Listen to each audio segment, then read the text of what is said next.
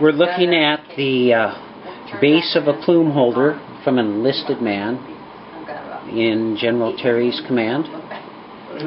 This would be a button from an enlisted man's uniform, and these would be buckles from saddle and uniforms. And this was from when the soldiers were camping here. Yep. After they were chasing in the Indian. 1876 or 7. When did Terry show up here? About 76 or 7, because I think mid-70s, whatever. Custer gets wiped out in 76, and I think it took Terry a year to get up here. He was, and these were found with a metal detector. Terry, some of these were found right on the surface. Was trying to run Custer down, but without email and all the rest. Yep. After all those years, because these would have been found. No. Well, let's see. But he did. 1991. Yep. So they had been on the ground 110, 15 years. Okay, well, thank you very much. Is out of the way then, so I can bring a the other one. smattering of various fossils we found on the place, and we're trying to duplicate what you might find. As it would appear in the ground. Yeah, as it would appear in the ground. So we've got teeth and claws and a femur and a... Yeah, this is a femur bone. Another part of a femur. Vertebrae out of an immature animal or creature. Tortoise shell. Oysters. More oysters. The garfish scale. So a little bit of everything. A snail.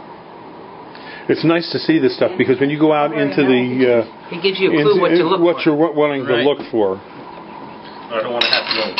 You got too much. Speed. Wow.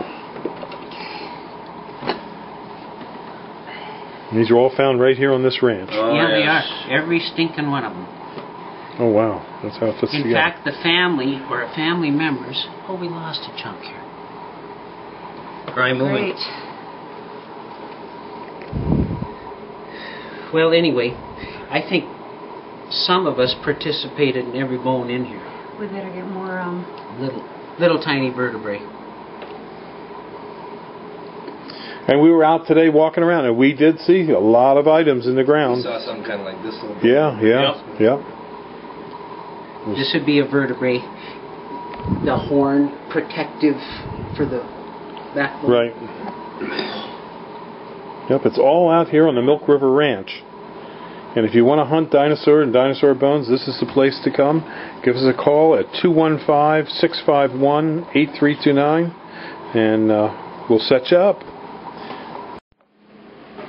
That would have been found across the river and to the west, Bill, of that flat where General Terry stationed his troops. Just laying on the top. That's a pretty good sized bone there. There's my fist. Yeah. Do you know which kind of dinosaur that came from? I'm going to guess an Albertosaurus or a Myosaurus. Because they would be the most prominent. Okay. Oh, and what do you have there in the... Okay. The kind of pocked here, that would be tortoiseshell. Okay? Let me see. Shark's tooth. Right. Teeth and claws. And if you see serrations on the inner part, that one there, you can see serrations real easy. Yeah. That's a tooth. If they're unserrated, this is a tooth. You can see serrations. If there's no serration, then they're a claw. These little guys, garfish scales.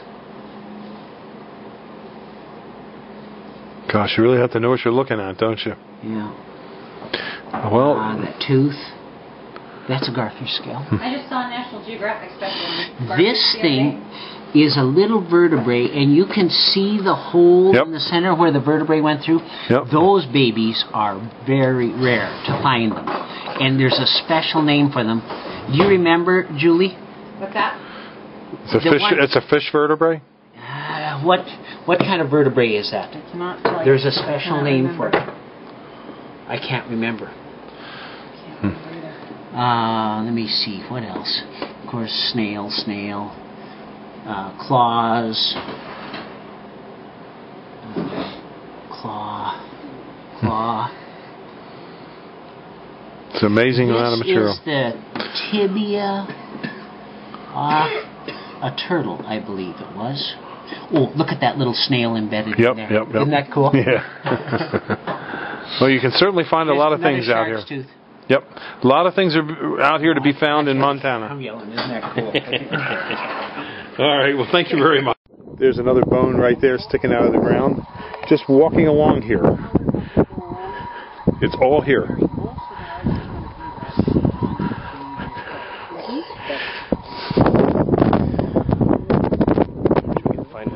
Shark's tooth. The mineralization of the bone, the colors can change quite significantly from area to area. Does that make sense? Yeah. Depending on the minerals close. Yeah, that's right. This is the lignite here, right now. Well, we're getting into some, yeah.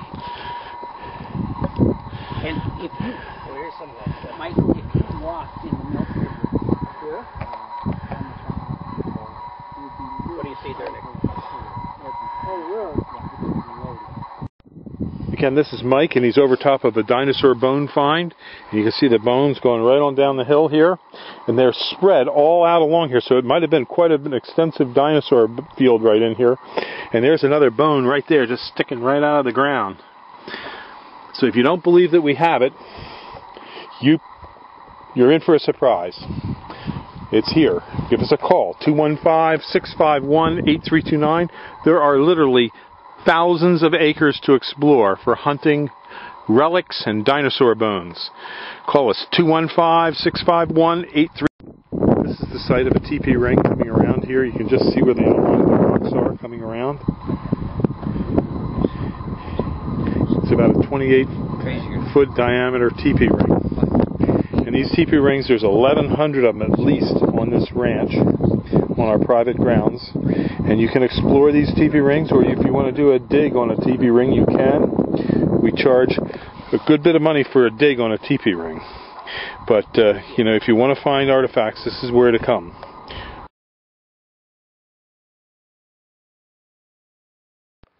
These are 4-foot emerald greens in pots.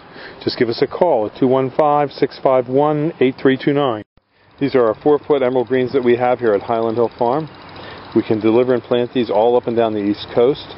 If you need quick, instant privacy, this is a tree to consider. We also have over here Leland cypresses and green giant arborvitae, which make great instant privacy. So give us a call at 215-651-8329.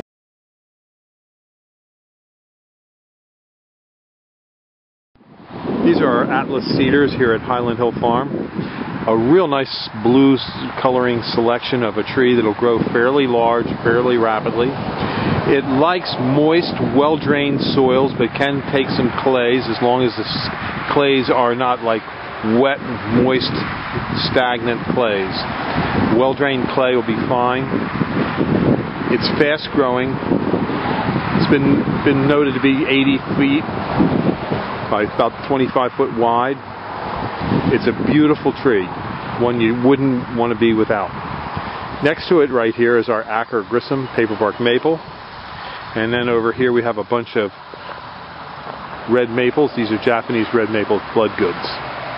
So give us a call at 215-651-8329. We're here at Highland Hill Farm on Route 313 in Fountain.